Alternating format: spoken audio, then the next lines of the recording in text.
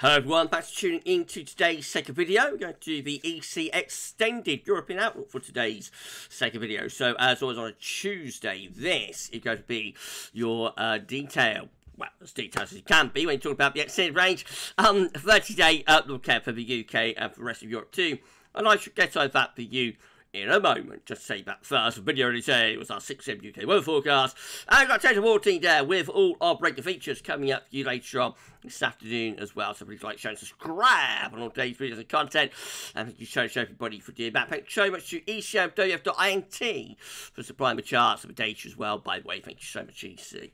Right, okay, let's begin then. And I'm going to start off with the mean sea level pressure anomaly, MSLP anomaly, for week 1, which is the week we're currently in, the 26th of February to the 4th of March. So this coming week looks quite unsettled, with low pressure across much of northern and also western Europe. There is a ridge across far east and northeast Europe, and also out in the Atlantic as well. The jet stream doing something a little bit like that. And we find ourselves under a trough there of low pressure between the two ridges across central and western parts of Europe anyway. Excuse me, let's have a look at 500 millibar height anomaly. And again, we see the ridge in the Atlantic and the ridge over in the east and the northeast of Europe. And then in between, we have the trough elongating. Elongating through western parts of Europe a little bit, like that. Okay, so the temperature anomaly is warmest in eastern and northeastern regions. Very, very mild there. So in those deep red shadings, which on the temperature scale is about 6 to 10 degrees above average. Even in the west of Europe, but it is still above average. Just got Spain and Portugal here looking cooler than normal, but most parts of Europe are looking slightly above average in the west, or significantly above average in the east. As I say, the warmest anomalies are extending from like the Balkans all the way up to northwestern Russia and into those Nordic regions such as Finland, also the Baltic Sea states of Latvia, Estonia and Lithuania, France, and into the low country and far west of Germany, around 1 to 3 degrees above average, close to normal for the UK and Ireland. But if anything, even here, just a little bit on the milder than average side. And as I say, it really is just Spain, Portugal, that's cooler than average, and possibly to Turkey up towards the Black Sea as well, and actually to the east of the Black Sea, because that is the Black Sea. Just there, of course, Greece comes out with above average temperatures as well. So generally looking quite warm through most parts of the Med, away from inland Spain. Right, so precipitation-wise, we look like this. When you see where the low pressure is, it's across the west of Europe there. So again, we've got Ireland and the UK, as well as France, down into northern Spain, and particularly through the central bowl of the Med, from the Balearic Islands over to Corsica and Sardinia, with above average precipitation. To the east of that, though, lots of dry weather under that big ridge sitting across the eastern parts of Europe. So anywhere really from Germany eastwards, to be honest, all the way to the Black Sea and southwestern Russia coming out drier than normal. But it's particularly dry, though, in this eastern portion of the Balkans to the Black Sea, and then northwards up towards Ukraine. Scandinavia and Nordic regions, a little bit mixed. So southern parts of Norway, for example, coming out wetter than average, but central Norway and Sweden coming out drier than normal. Much of Finland also coming out drier than average, but down to the Baltic Sea states, you know, it's a little bit on the drier side in western regions, but a little bit on the wetter side in eastern regions. So a lot of variation through the regions there. Right, week 2 will be the 4th to the 11th of March. High pressure taking over across Scandinavia, starting to send this low pressure southwards through the Atlantic. The winds coming in sort of from an easterly or maybe a southeasterly type direction there. Low pressure into Biscay and to Spain and Portugal as well. 500 millibar heights look like that. So again, the trough is in the Atlantic to the west and southwest of UK and Ireland, and heading in towards Spain and Portugal, really. Most parts of Europe are actually being dominated by that large area of high pressure, above average heights there. So temperature-wise, it's another very mild week, really, across most parts of Europe, right away from the far western portions of Europe, all the way over to far eastern portions of Europe. We generally see above average temperatures. Again, the core of the warmth is like northern and eastern northeast Europe. So again, anywhere from Germany, Poland to Ukraine, up into the Baltic Sea states, Latvia, Lithuania, and also Belarus. We've also got Scandinavia, Nordic region, so Denmark and Sweden, Norway, Finland, all coming out around 3 to 6 degrees above average on the temperature scale there.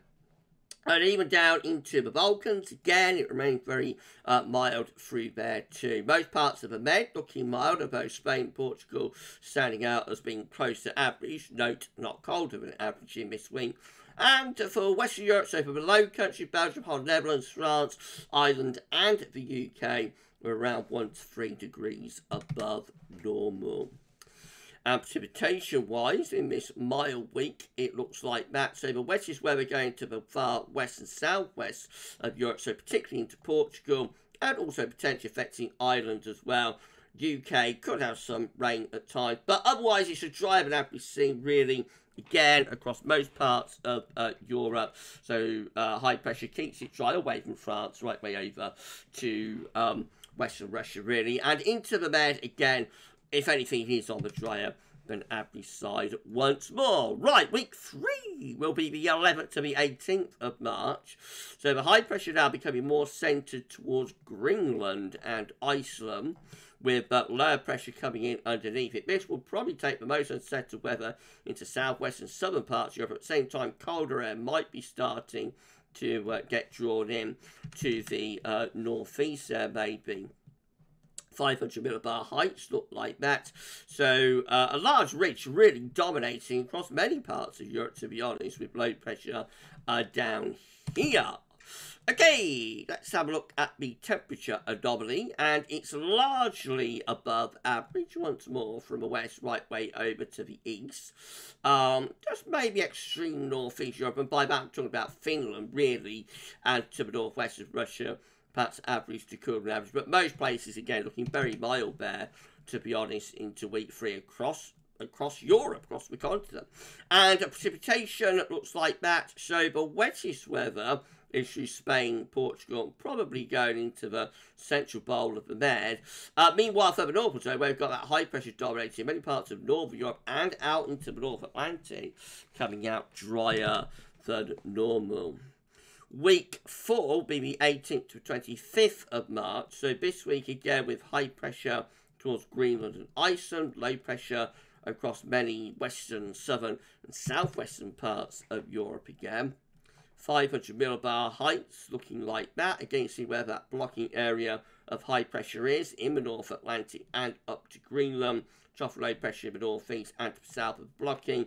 Again, we could be drawing in some east-northeasterly winds once again into western parts of Europe. Begin to cool down into northern Europe here in week 4. So Scandinavia and the Nordic regions are going colder than average. We see Ireland and the UK returning close to normal or having no signal, as does northern Poland and northern Germany, as well as the Low Countries and into the far north of France. Anywhere further south and east of that, though, coming out with above average temperatures yet again into the 4th week. And as far as precipitation goes, again, we see the driest conditions where we've got the blocking, so that is particularly through Norway, but also now to Iceland and into the Norwegian Sea as well. So this is all where the high pressure is sitting, and underneath it have all this low pressure, and that brings the wettest weather, of course, into Spain, Portugal and France, and also over onto the eastern side of Europe as well. Some of that just perhaps getting towards parts of Ireland and the UK as well. So it's in the west and southwest and in the east and the southeast, unusually perhaps, that we get the wettest weather. Right, that's your Friday day look at done. Let's go for weeks 5 and 6 data before we go, both. So week 5 is the 25th of March, the 1st of April. Again, we see quite a significant area blocking around Greenland and Iceland. Low pressure, though, is underneath it into western parts of Europe. The 500 millibar heights look like that.